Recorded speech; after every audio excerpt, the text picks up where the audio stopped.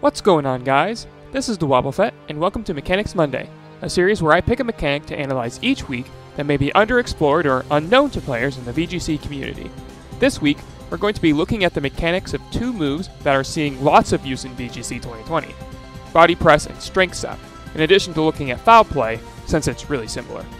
Body Press is an 80 base power fighting type physical attack that says, the higher the user's defense, the more damage it can inflict on the target.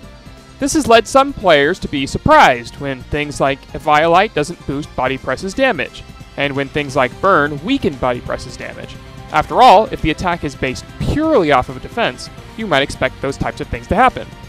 What really happens is that Body Press only uses the attacker's starting defense stat, or the defense stat you see in the summary screen, and any defense boosts or drops from stuff like Iron Defense or Screech.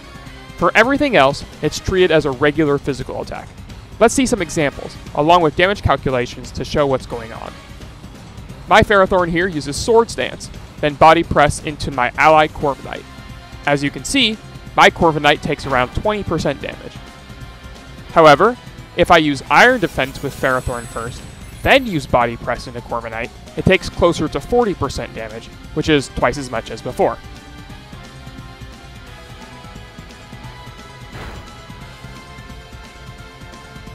Let's see what happens after Ferrothorn gets burned. After a burn, you can see Body Press does much less damage to Corviknight, only doing around half of what it was damaging normally. What happens if I skill swap Huge Power over to Ferrothorn? Diggersby here has Huge Power, and I'm skill swapping it over to Ferrothorn so it has doubled attack. Now, you might think that it wouldn't do any good to give Ferrothorn Huge Power, but as you can see from the damage calculation, it did get factored in for the purposes of Body Press's additional damage. Let's do the same thing, but with Marvel Scale from Milotic skill swapped onto Ferrothorn. In addition, I've paralyzed Ferrothorn, so the Marvel Scale defense boost will be active. However, as you can see from the damage against Corviknight, Marvel Scale doesn't apply a 50% boost to damage for the purposes of Body Press. Finally, just to drive in the point some more, here I have a Rhydon holding a Violite. Using Body Press with 131 defense and holding a Violite does 31 damage to my Corviknight.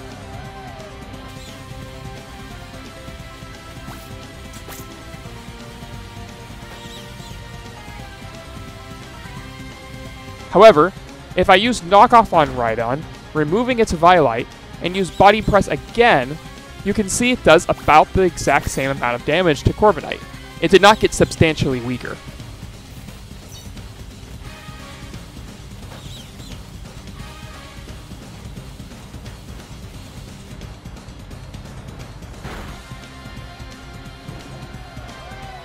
So, why does this happen? Well, this is where having a solid understanding of the damage formula can be very helpful. Body Press is just like Foul Play. All it does is replace the starting attack and boosts and drops with a Pokemon's starting defense and boosts and drops. So, like Foul Play, all Body Press does is replace the numbers you start with. Then everything else applies like normal. Things like Choice Band, Guts, Plus or Minus, Light Ball, etc. will all apply for the user of Body Press or Foul Play. You might notice that Burn isn't in the list here, and that's just because Burn gets applied at a separate place in the damage formula, closer to type effectiveness. Properly speaking, Burn halves the damage of physical attacks.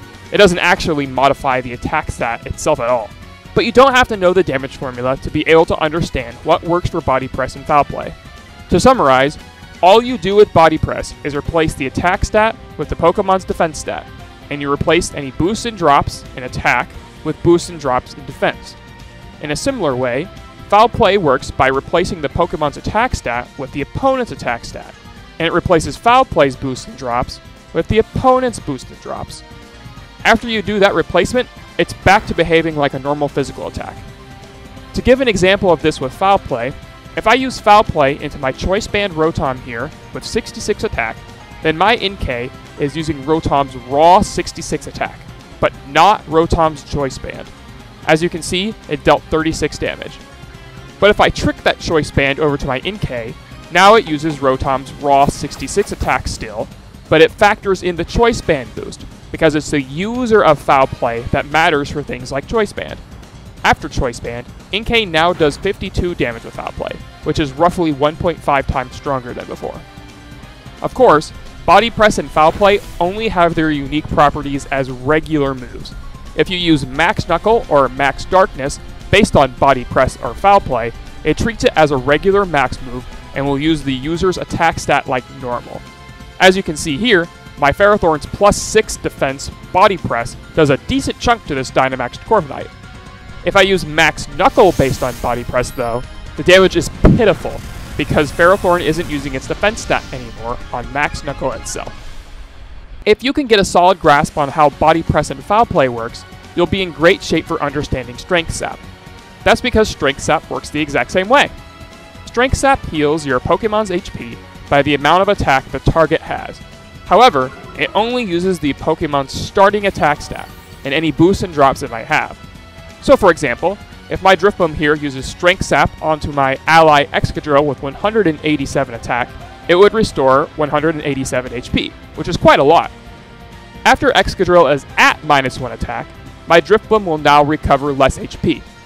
187 times 2 divided by 3 to account for the -1 attack equals 124.6 repeating, which floors down to 124.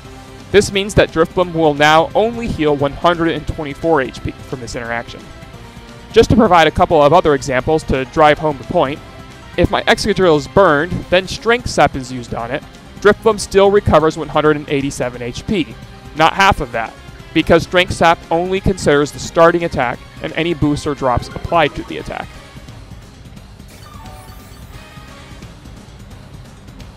In a similar way, if my Excadrill was holding Choice Band, again, it still makes no difference, because Strength Sap is only going to consider the starting attack and boosts and drops when deciding how much HP to heal. Strength Sap has a few additional mechanics that might be useful to know. First, if a Pokemon is already at -6 attack, you can't heal any more HP from using Strength Sap on it. It will just say, but it failed. However, if you can't lower attack by some other means, like Clear Body for example, then you still heal HP equal to the Clear Body Pokemon's attack, like you normally would. For example, I'm able to heal 142 attack just fine from my Clear Body Dragapult here. Of course, as you can see, Dragapult's attack doesn't actually get lowered. In a similar way, if you use Strength Sap into a Mirror Armor Corviknight, the attack drop is bounced back to Corviknight, but you still heal HP identical to the attack stat of Corviknight itself. So my Drifblim here recovers Corviknight's 108 attack in HP, not Drifblim's own attack or something like that. Because Strength Sap and Foul Play rely on your opponent's attack stat, it can be very important to run minimum attack IVs on your special attackers so the opposing Pokemon either heals less or takes less damage. For example, suppose I have a special Dragapult that only knows special attacks, like Shadow Ball and Draco Meteor. If I had 31 attack IVs with Dragapult, you can see here that Mandabuzz's Foul Play has a 25% chance to 1-hit KO me. It's not super high odds, but if you reduce Dragapult's attack IVs down to 0, that would never happen, and that's a big deal. In a similar way, if a Jellicent uses Strength Sap into a special attacking Arcanine, would you rather the Jellicent recover 117 HP or 103 HP? A difference of 14 HP could be hugely significant in denying Jellicent the extra bit of health it needs to recover back its massive HP stat. I would strongly encourage using 0 attack IVs on your special attackers where you can as a result. It does take longer to breed, but the advantages are well worth the extra time spent, in my opinion. And that's all for this week's Mechanics Monday. Hopefully you now have a solid grasp of how Body Press, Foul Play, and Strength Sap all work. If you still have questions, feel free to leave them in the comment section below, and I'll do my best to answer them. Until next time, have a good one.